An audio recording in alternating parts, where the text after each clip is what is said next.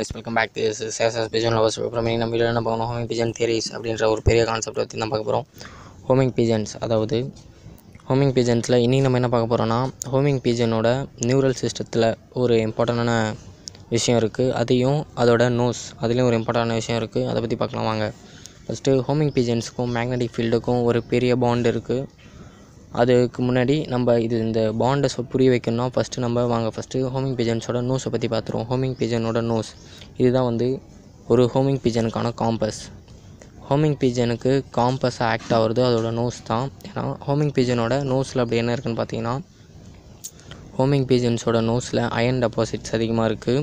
அதேமாரி அந்த அயன் டெபாசிட்டால் ஒரு ஹோமிங் பிஜனோட நோஸ் ஒரு நார்த் போல் மாதிரி ஆக்ட் ஆகும்.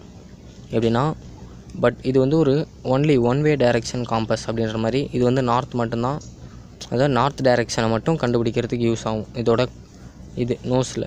அதே மாதிரி இது எப்படி ப்ரிடிக்ட் பண்ணுன்னா, மேக்னெட்டிக் ஃபீல்டு, அதாவது இந்த எர்த்துக்குன்னு ஒரு மேக்னெட்டிக் ஃபீல்டு இருக்கும்.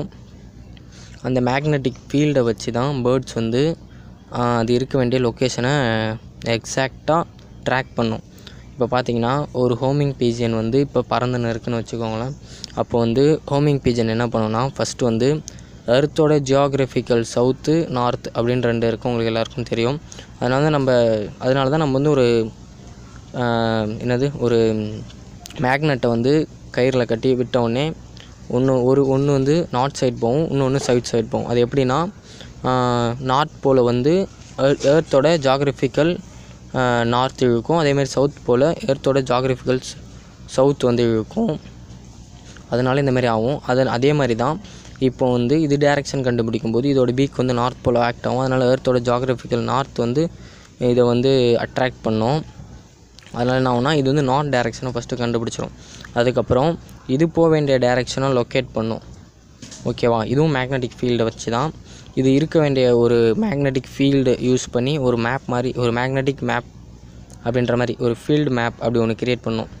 ஒரு மேப் மாதிரி ஒரு சென்ஸை க்ரியேட் பண்ணும். இது எப்படி ஃபஸ்ட்டு க்ரியேட் பண்ணுன்னா, ஹோமிங் பீஜன்ஸுக்கு இந்த டைரெக்ஷன் ஃபஸ்ட்டு கண்டுபிடிச்ச உடனே என்ன பண்ணுன்னா, அதோட பிரெயினில் நியூரான் சிஸ்டம், அதாவது நியூரல் சிஸ்டத்தில் தான் இந்த மேப்பிங் சென்ஸ் எல்லாம் ஃபுல்லாகவே கம்ப்ளீட்டாக இருக்கும்.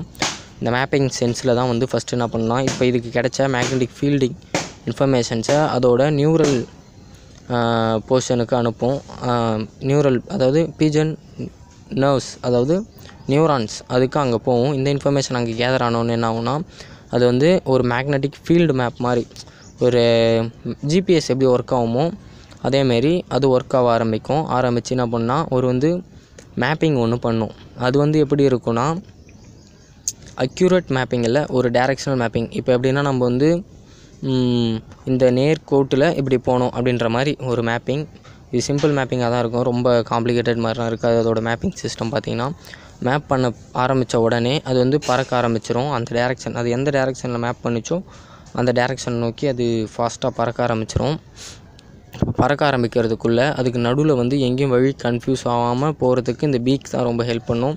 ஏன்னா இந்த பீக்கில் தான் அந்த மேக்னெட்டிக் இதுவே ப்ரெசென்ட் ஆகிருக்கு. இம்பார்ட்டன்ட் பார்ட் அதான் இங்கே ப்ரெசென்ட் ஆகிருக்கு. இதை யூஸ் பண்ணி தான் ஹோமிங் பிஜன்ஸ் அதோட டைரெக்ஷனை ஃபஸ்ட்டு டிசைட் பண்ணும். இந்த பீக் தான் ஹோமிங் பிஜனோட டைரெக்ஷனை டிசைட் பண்ணுறதுக்கான ஒரு இம்பார்ட்டன்ட் ஃபேக்டர் அப்படின்னு சொல்லலாம். இந்த ஃபேக்டர் எல்லாத்தையும் அலைன் பண்ணுறது ஒரு ஹோமிங் பிஜனோட பிரெயின். அதோட பிரெயின் இந்த டேட்டாவெல்லாம் ப்ராசஸ் பண்ணும். அதாவது ஹோமிங் பிஜனோட பிரெயினில், அதாவது அது கலெக்ட் பண்ண அந்த மேப்பிங் சென்ஸ் யூஸ் பண்ண எல்லா டேட்டாவும் கலெக்ட் பண்ணி அதோட டைரெக்ஷனில் ட்ராவல் ஆகினு இருக்கும். இப்போ ட்ராவல் ஆகினே இருக்கும்போது என்னென்னா, இப்போ ஒரு இடத்துக்கும் ஒரு ஐடென்டிஃபிகேஷன் இருக்கும். பேர்ட்ஸ் இந்த மாதிரி ட்ராக் பண்ணி போயின்னு இருக்கும்போது ரெண்டு விஷயத்தை வச்சு அதோட லொக்கேஷனை ட்ராக் பண்ணும். ஒன்று சரௌண்டிங் ஏரியாஸ், அதுக்கப்புறம் இன்னொன்று அதுக்குன்னு ஒரு ஸ்மெல்லிங் சென்ஸ், அதாவது இந்த மேக்னெட்டிக் ஃபீல்ட்ஸை வச்சு ஒரு இதை கண்டுபிடிக்கும். அதாவது அந்த ஏரியா எப்படி இருக்குன்ற மாதிரி லொக்கேட் பண்ணும். இந்த ரெண்டு விஷயந்தான். இப்போ பார்த்திங்கன்னா, இப்போ பேர்டு அந்த டைரெக்ஷனில் ஃப்ளோ ஆகின இருக்கும்போது அதுக்கு தெரிஞ்ச சரௌண்டிங் ஏரியாஸ் ஏதாவது ஞாபகம் வந்துச்சுன்னா அப்படியே நேராக அதோட லாஃப்ட்டை தேடி ட்ராப் ஆக ஆரம்பிக்கும். அப்படி இல்லைனா அந்த எக்ஸாக்ட் மேக்னெட்டிக் பாயிண்ட்டை லொக்கேட் பண்ணி போகும். இதுதான் இந்த ஃபுல் கான்செப்டே. நெக்ஸ்ட் வீடியோவில் நம்ம டெய்ல் கான்செப்ட்